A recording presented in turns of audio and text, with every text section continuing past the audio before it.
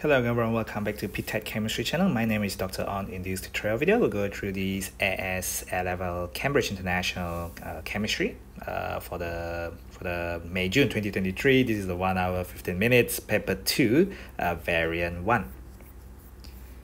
In this first question, beryllium is an element in group 16. That means you have got 6 outer shell electrons or 6 valence electrons.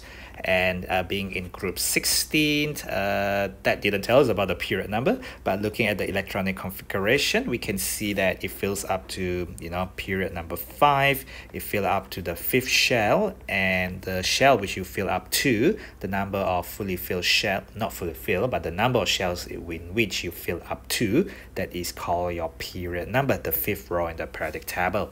So this most common isotope of beryllium is 130, and if you look at the periodic table, you should be able to find the proton number of beryllium in group 16, and that is proton number of 52. This is what they call it, the atomic number. The atomic number is also known as proton number, something from IGCSE and O-level chemistry. It tells you the number of protons in the nucleus of an atom.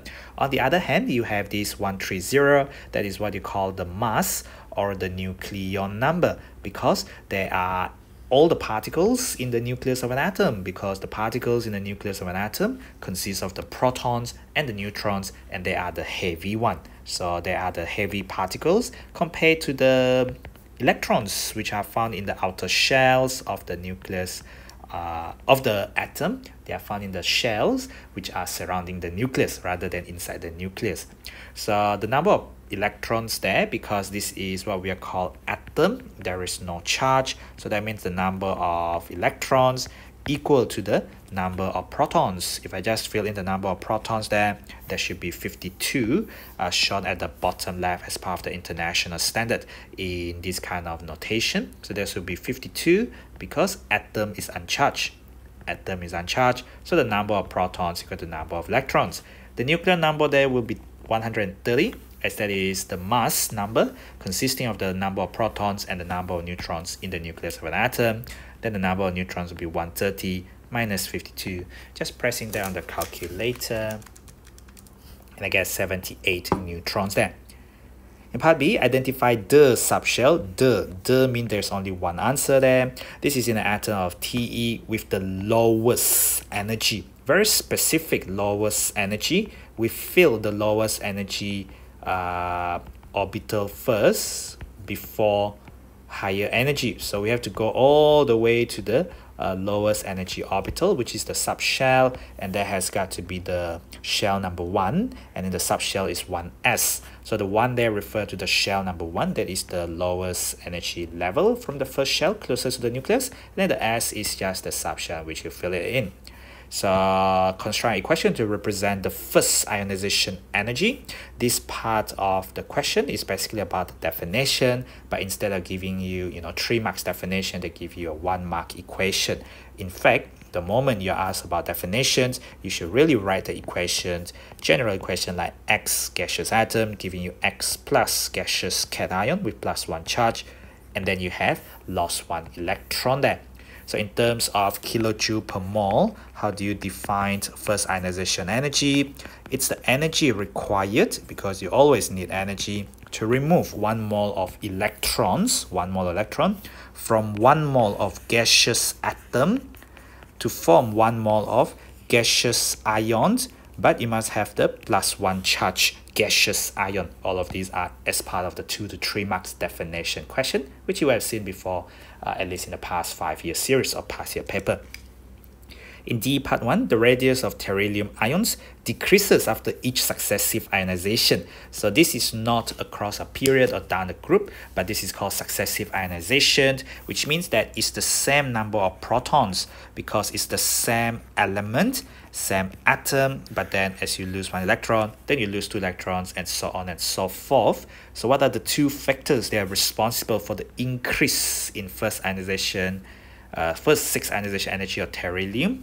So if we look at the beryllium configuration, we have krypton 4d10, 5s2, and 5p4. So I'm just going to copy paste that, and then we can discuss that in terms of which one you're going to remove first. So the first, the second, the third, the fourth ionization energy will remove from there, from the 4 electrons in the p subshell, 5p subshell, and then the fifth and the sixth ionization energy will remove from there. They just asked for the first 6 ionization energy, but I just want to show you where is the 7 one from. The 7 one will be from the further inner shell there. So that means we can see that from the 5 to the 4, that will be the biggest jump. So this is a big jump. This is a sudden big jump. But then we also know that when we go across the third period, when we go from P to S, so removing from P, remove from the P, which is the 5P, versus removing from the 5S, is going to have a small jump because that's to do with the shielding effect. As you will have known from magnesium to aluminium, there's a sudden big jump, not really a big jump, but a small jump in first IE because of removing from the P subshell versus removing from the S subshell. There is not 4S there, should be 5S. My mistake there. And then there will be the big jump going from the 6 to the 7 IE because you're going across to the inner shell. So what are the two factors? So first of all, there are lesser number of electrons remaining, lesser number of electrons in the outer shell, but same number of protons,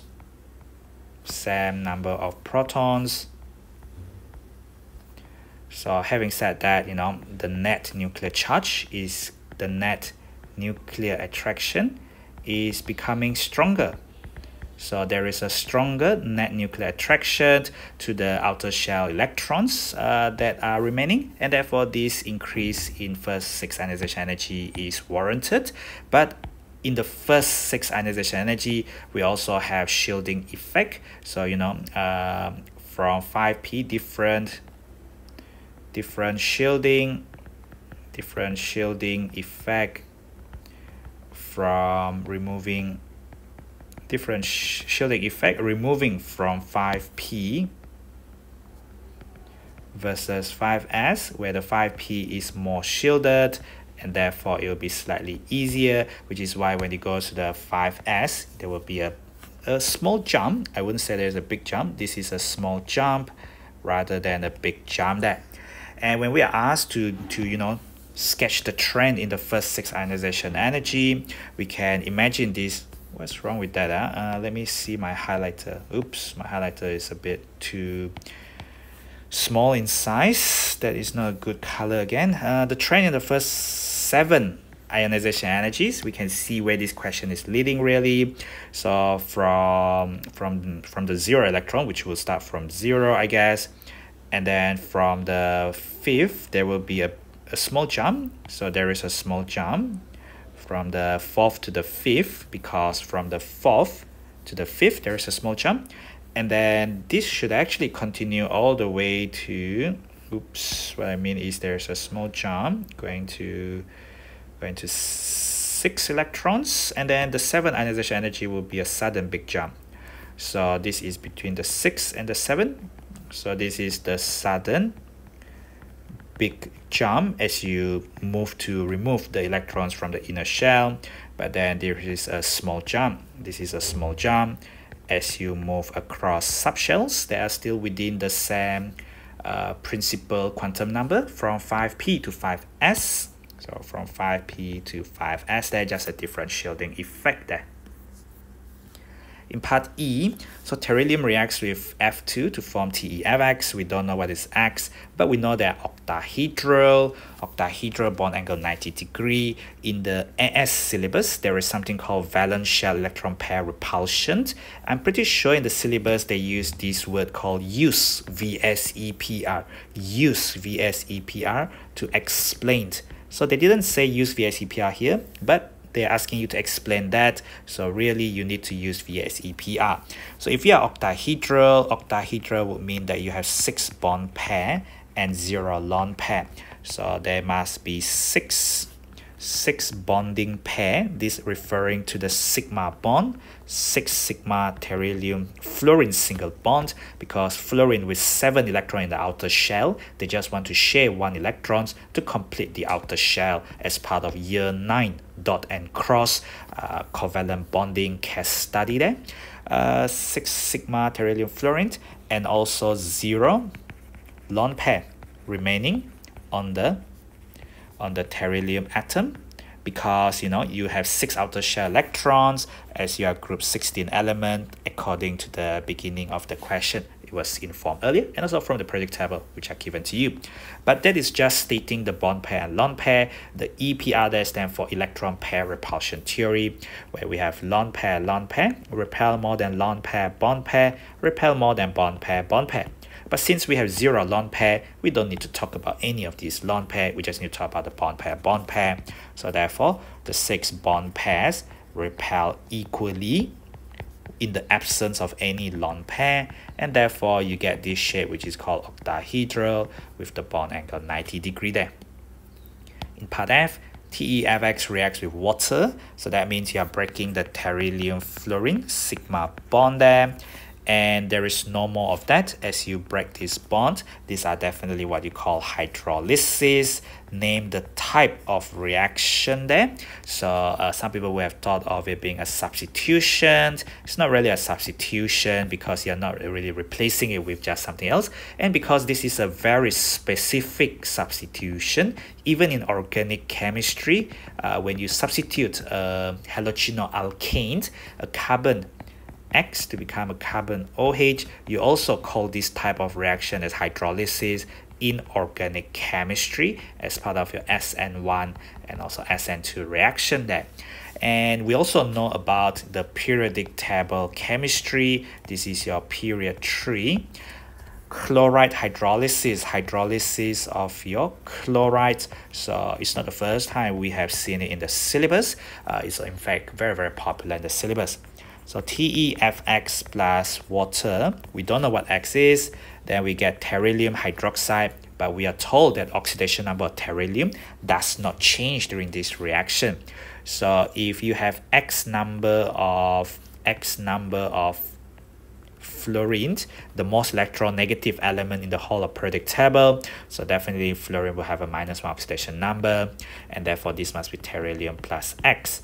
If you have beryllium plus X and OH -1, so that means that the exchange of the valency -1 and X, they're gonna exchange each other such that you have 1 beryllium and then X of the OH minus, and then you will get HF. So for every F that you take out, you're gonna combine with H plus as the OH minus goes onto the beryllium. And then you will have how many F to balance the equation. As usual, we have to write balanced chemical equations no matter what. But we also know that they told us that it was octahedral. So if you want really, you could have written the one where you have TeF6 because it was octahedral with 6 bond pair and 0 lone pair plus H2O. I think I need to balance the equation above first because my OH was not balanced. The number of OH minus will be X of them, and the number of H plus will be X of them, and then the number of F minus will be X of them. Now this equation is totally balanced. Now if I use TeF6, then what am I forming? I'm forming TeOH6 because there's still beryllium plus 6, as we are told specifically no change in the oxidation number of the beryllium in the question. And then I will get, perhaps I can write this further down here so that we are not encroaching on spaces. So that is that. And then we can see that our byproduct then will be your HF, and we'll have 6HF in order to balance the equation there. So this is also fine because we were told specifically that it was octahedral, therefore there's TeF6. If you want to choose to use the algebra method, which is just using TeFX, then you have to balance the equation with X, because balancing equation is implied even from O-level and IGCSE standard of questions. You do not write equations that are not balanced. That's it really for this 13 marks overall first question.